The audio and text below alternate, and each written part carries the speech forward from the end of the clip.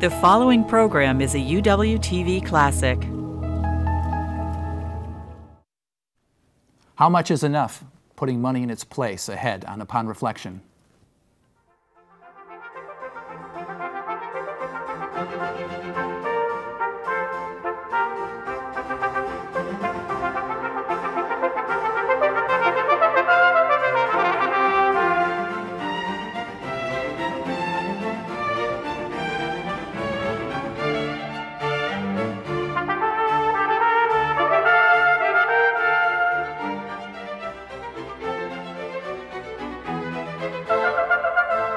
From the University of Washington in Seattle, Upon Reflection. Welcome to Upon Reflection. I'm Ross Reynolds. Consuming more but enjoying it less? Stick around. Joining us today is the woman the New York Times called the prophet of consumption downsizers. She is Vicki Robin, co-author of the bestselling Your Money or Your Life, Transforming Your Relationship with Money and Achieving Financial Independence. Vicki Robin's book and her work with the volunteer nonprofit New Roadmap Foundation has changed the way that many Americans view their money, their work, and their lives. Thanks very much for being with us, Vicki. I appreciate it. It's a pleasure. What are we talking about when we're talking about simple living or frugality? How would you define it? Well, it's interesting that there is no really wonderful term in English for what we're trying to talk about, which is really the making the best use of every resource that you have, be it time, be it money, be it love, be it talents, whatever it is that you have, making the best use of it, and not just like an efficiency expert, but also with that wonderful sensuous joy of, really maximizing every moment of life. So the term simple living or voluntary simplicity seems to be the one that's caught on in the press. And that has to do more with an aesthetic, with a sense that life has become unmanageable, and I want to simplify it. I don't want so many appointments, so much clothes, so much this, so much that somehow or another I'm drowning in my obligations and expectations and previous commitments. And so that's the idea of simplifying my life. And I do it voluntarily, not because I'm being forced to do it, but I do it voluntarily. Frugality is more the technology. Frugality is how do you go about simplifying your life. It takes it from the realm of a philosophy and grounds it in practical everyday reality. Americans equate money with freedom and with power. Mm-hmm. You sort of take that equation and turn it upside down and say it's quite the opposite. Why? Well, for me, freedom and power comes from within me and comes from being completely in control at a material level of my world and free at a psychic level or a level of my psyche to roam. And let me clarify that a little bit. What I mean is that financially, I have defined how much is enough for me. And I have pared down my accumulation of stuff to that which I can take care of, that which really serves me. And I don't have any excess. I don't have stuff I don't use and I don't want, and I bought it on sale and it's crowding my closet. I don't have all that stuff. I don't have any debt. So I don't have financial obligations like that. And I have been able to accumulate enough money through my working life to have savings, and I can live on the interest from my savings, and all of my time is free. So there could be somebody who lives on 2 times, 3 times, 10 times the amount that I live on, and yet they're not free because they're full of worry. They don't understand their personal finances. They actually don't know what's going on. Their accountant tells them, and they have to work not a 40-hour week, but an 80-hour week just to maintain the possessions that they have no time to enjoy. So I think I'm a lot freer than people who may have much more money than I do. And as far as power goes, I don't have to wait for somebody else to pay me to follow my conscience. In other words, you might have a sense like, really what I'd love to do with my life, my sense of my calling in life is to be an interviewer. No, I won't use that example. But you might have a sense of calling in your life that you cannot pursue because of what you have to do for money. Mm-hmm. Now, I can pursue my calling 24 hours a day if I choose to, because I don't have to wait for somebody else to tell me what to do. Now, you and people you work with who are working on the spaces generally probably make a lot less money or have many fewer possessions than other people do. You, like I, drive 14-year-old cars, and we don't have giant homes, and people have chosen to do this life because they feel as though that gives them power and that gives them freedom. Is that equation the same from person to person? Are there some people who aren't happy unless they have more material possessions? Is the equation different for them?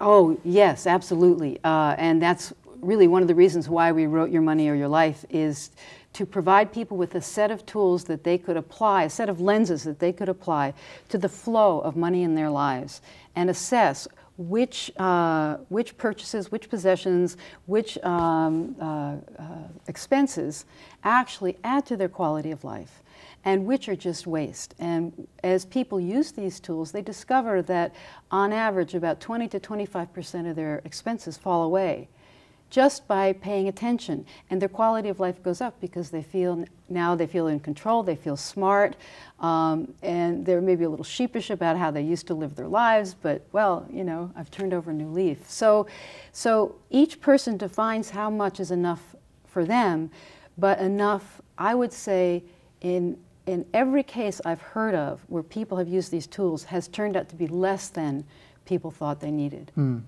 How do you know how much is enough until you've had too much? In other words, how can you make a determination that I don't really need these things until you have them in the first place? Well, it's a different question, I think, you're asking for middle-class Americans, poor Americans, and then people in the less developed countries. And so for a middle-class American, and for a middle-class American, I would say is anybody, you know, the median income here in this country is someplace between $30,000 and $35,000 a year for a household of 3. And so I would say that's like the center of the middle class. So if you're anywhere from 18,000 to maybe 55,000, that's middle class. And I think there's a distorted vision of what is middle class in this country. First of all, I just want to say that. That people are always claiming middle class. And, yeah, I earn $150,000 a year, but really I'm in the middle class. You know, it's like, well, I just can hardly make ends meet. You know, notoriously stretchable concept. Exactly. Middle class. So what I'm saying is, what I'm talking about in middle class is these people who truly are in the middle. And I think that people like that, once they start to assess what's going on in their lives, they might find that indeed they are actually already over the top. We have a thing that we call the fulfillment curve, and it's just imagine an ellipse. You have a vertical axis and a horizontal axis, and you have an ellipse. And there's a certain amount of spending that's spending for your survival, just basics. Then there's a certain amount of additional spending that is for comforts, beyond basics, but you know, it's like you're not sleeping on the floor anymore, you're no longer in college, you've got a bed and you've got a sofa, and etc. And that spending also brings fulfillment. And then you go on to another level of spending, which you could call luxuries. You now have paintings on the wall. Your life is gracious, it's beautiful. These are all things that add to the quality of your life. Maybe the painting costs a lot more money than the bottle that you got when you were a baby. Both bring satisfaction. And in the process of this whole process of acquisition of stuff in order to fulfill your needs, you program into your mind, if I ever have a sense of emptiness inside, all I have to do is consume. And so we get habituated in this culture, and we are supported by advertising. We are supported by overproduction, which pushes products on us.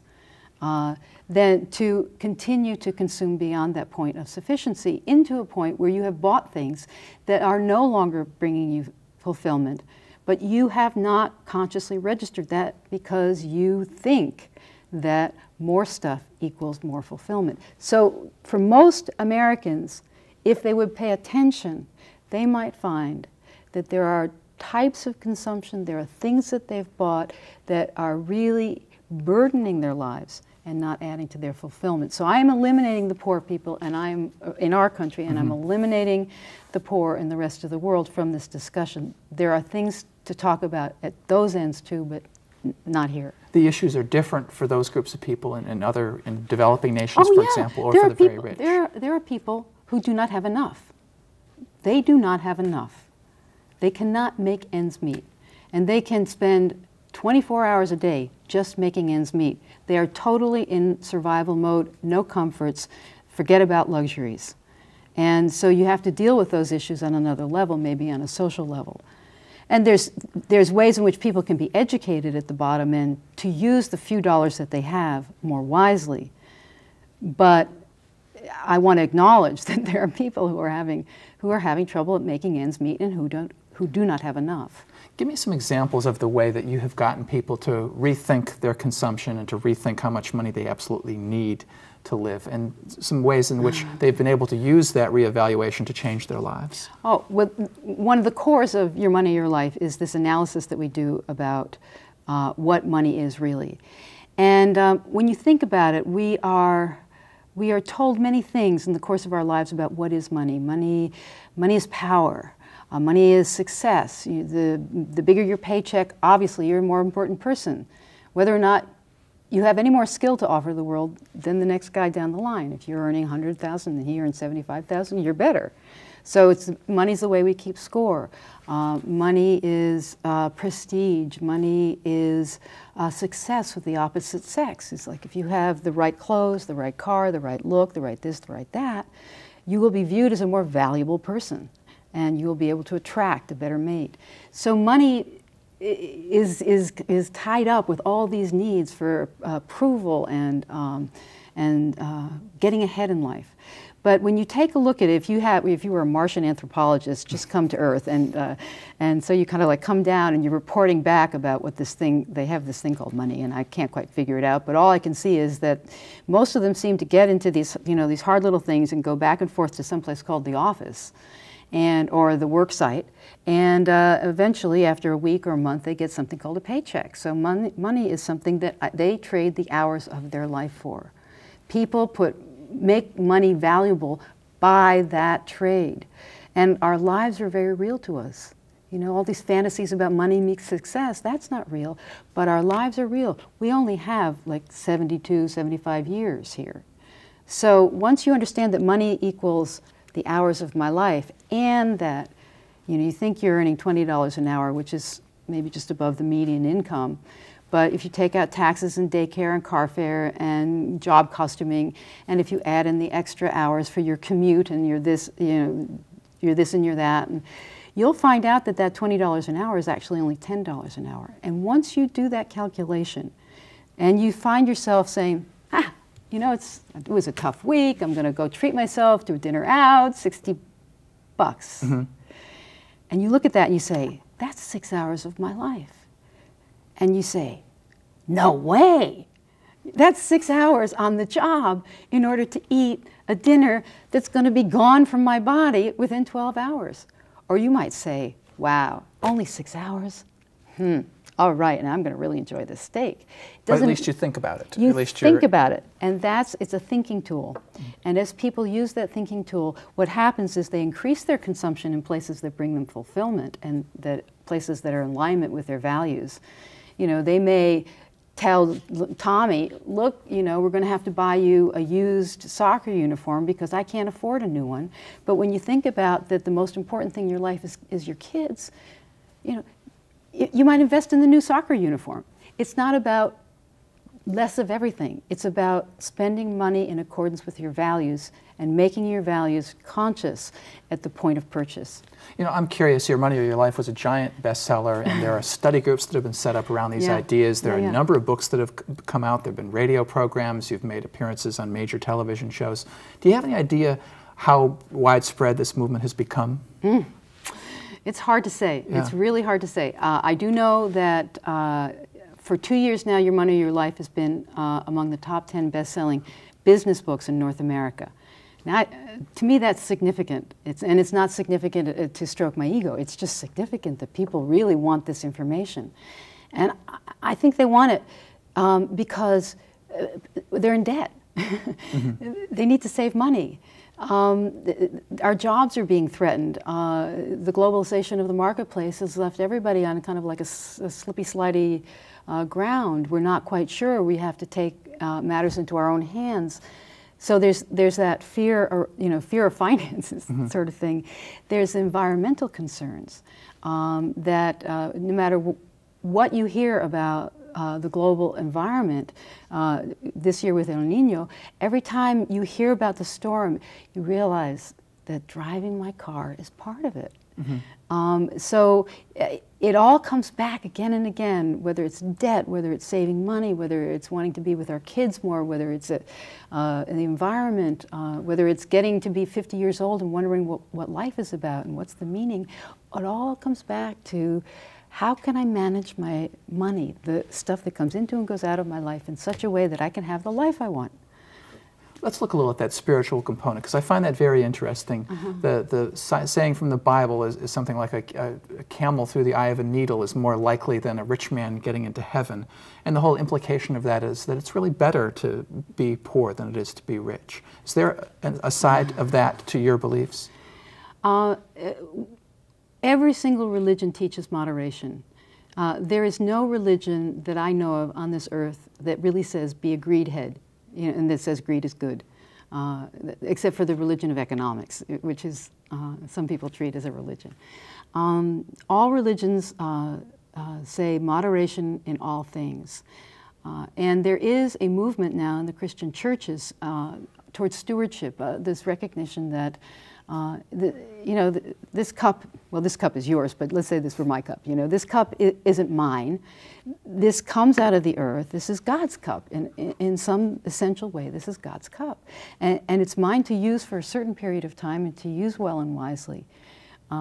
But if I don't pay attention to my consumption, if I buy things I don't need, if I throw a lot of things away because I've been imprudent in my buying, if I hoard money, if I'm greedy, this is all an insult to my relationship with God. It means that I'm a Sunday Christian.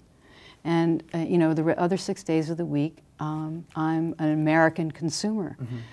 So people within the Christian church, within all Catholics and many denominations, are looking at this question of how can we steward God's creation better, and understand with tremendous gratitude what we have here in this country. It's like the opposite of greed for me is gratitude. It's like the more grateful you are for what you have, the less you're going to consume.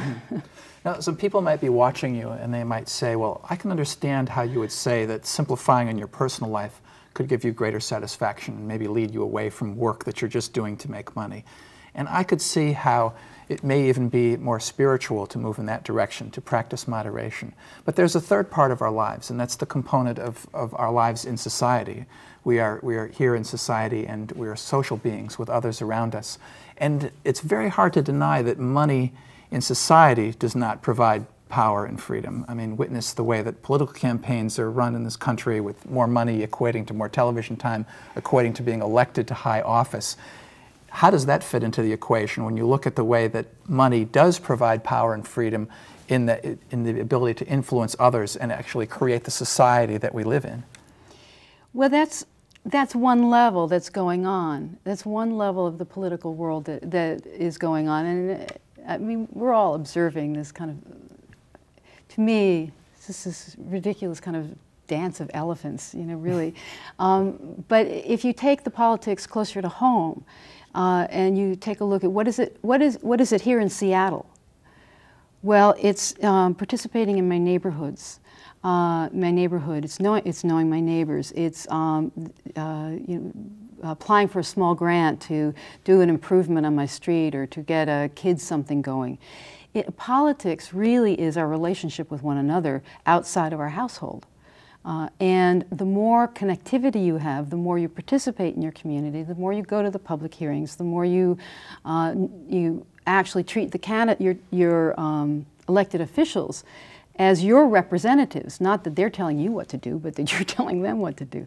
The more you can participate at that level, or that you vote with your dollars, that you shop at one store because you like the policies in the store, and you don't shop at another because you don't like the policies, and not only that, you tell them. Or you vote with the media. It's stunning to me that people do not realize that just doing a call to a television station and saying, hey, that was a great show you had on, 10 of those calls can keep a producer who's doing forward-thinking programming on the air. Because that's a huge multiplier. We have so much power through our participation that we do not exercise. I mean, it's interesting that television viewing has gone up 40% in the last 20 years. And now, so on average, I think people watch about 4 hours a day. We could devote a portion of that time, just a portion of that time, to participation and exercise that kind of power. And I'm not being dumb about, you know, PACs and all that. I mean, I'm not being dumb about that. I know all that stuff happens. But just because that happens doesn't mean we need to kind of lie down and get rolled over by this big truck. Well, there's one way in which you agree with many major economists in what you sketch out, and that has to do with savings. Many people think that Americans don't save enough, don't put enough money away. In the last 10 years or so, actually, some people in the baby boom generation have turned around and begun to say, well, I can't be spending my paycheck every month. I need to put it away. And often, they've been putting it away in the stock market in the form of mutual funds. But you don't see that as saving. You see that as speculating. Could you explain the difference? Well, this is economics 101. This is, stocks go up, stocks go down. Mutual funds are funds that have stocks in them, most of them, unless it's a bond fund. And so it means that you're buying somebody else's best guess of which bundle of stocks is going to go up or go down. So you might buy into a fund that makes a poor guess. So you put in your $10,000 life savings, you know, you sold off the second car, you realize you need to save money, you put it into XYZ mutual fund, and then the Asian markets crash and somebody makes a poor decision in London, and the wheat crop in Russia fails, and your $10,000 is down to $4,992. Well, so that can happen. So stocks go up, stocks go down. So saving money to me is living within your means and actually living below your means. Saving money is very, it's kind of very elemental. It's like anybody watching this show who's like my age or older can remember, you know, you were taken down to the savings bank and you opened a savings account, and you know, you saved money from your allowance and you put it in the savings account or you put it in the piggy bank. I mean, it's that elemental. It's living on less money than your income and taking that which you have saved and putting it aside. And you can use that for future consumption. Now see, you buy on debt, and what have you done?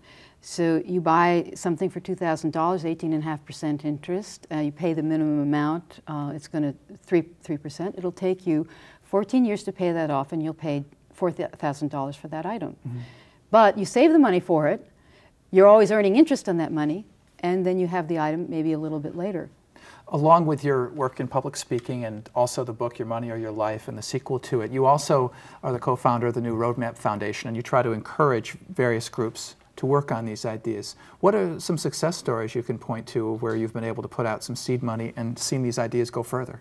Oh, that's great. Yeah, all of the money that comes in from all of our educational work goes through the foundation, and nobody at the foundation takes any money for what we do. We're doing this because we choose to do it, because it's where our power is. One of the organizations I love that we have funded since very early is the Northwest Earth Institute. And it started in Portland. There was a couple who, when the man was a prominent lawyer, he turned 50, both of them were strong environmentalists, and they realized that they wanted to give back to the world. They didn't need any more money, they had enough. So they decided that he could keep on working as a lawyer and donate money to environmental organizations or form their own. And they have used his entree into Portland businesses to start study groups on the issues of deep ecology. Their question is, how can we live for the earth? How can we change our mindset so that we're living for the earth instead of using up the earth for us? He started study groups in 250 organizations on deep ecology. And then people were so enthralled with those 8-week study groups that they went on to study groups in Voluntary Simplicity. Now they have study curricula on bioregionalism and on sustainability, and his programs are going nationwide. And this is all, and he and his wife are just volunteering to do this because they believe in it. There's another group in Boston I really like, the Sustainable Living Institute, and it's really the brainchild of one woman who said, there's so much going on in the Boston area on the subject of sustainability. How can we live our lives in such a way that that future generations can have enough? And so she has all sorts of, she has a newsletter, and she's supporting many, many projects through this institute. You've told me that you see a backlash in place in this country operating against some of the ideals that you've talked about in this program. What are some of the examples of that? Where's that coming from?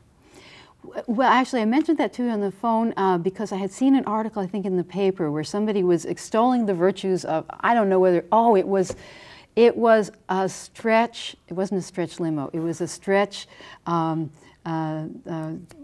can't even know, I don't even know the name of it. What is it, the utility vehicles? Sports utility vehicle? Yes, sport utility. It was a stretch sport utility vehicle, and these are the coolest thing in New York City. And I mean, where you really need an off-road vehicle. Where you really need a sport utility vehicle, a stretch sport utility vehicle. And this is something I saw early in the 80s, and it was like really distressing after the 70s. Now, what has happened? Are we going backwards? By my way of seeing it, though, there is something happening globally, which is the environmental limits that we're coming up against, that is not going to allow us to have a backlash like we had in the 80s. That is, we're going to come to moderation because we're going to be stopped in our tracks. Right. We'll be forced to come to moderation because of that. Yeah. And better to embrace it before you're forced than to have to be forced to do it. Do you think that'll happen? You sound like an optimist.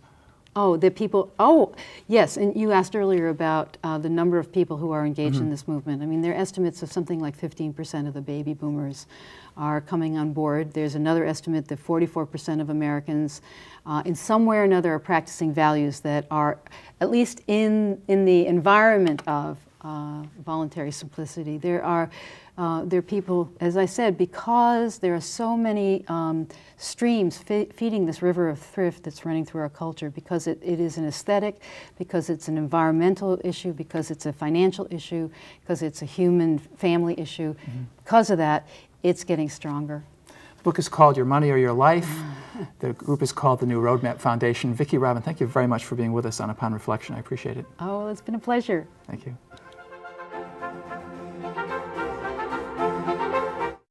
To see more UWTV classics, visit uwtv.org/classics.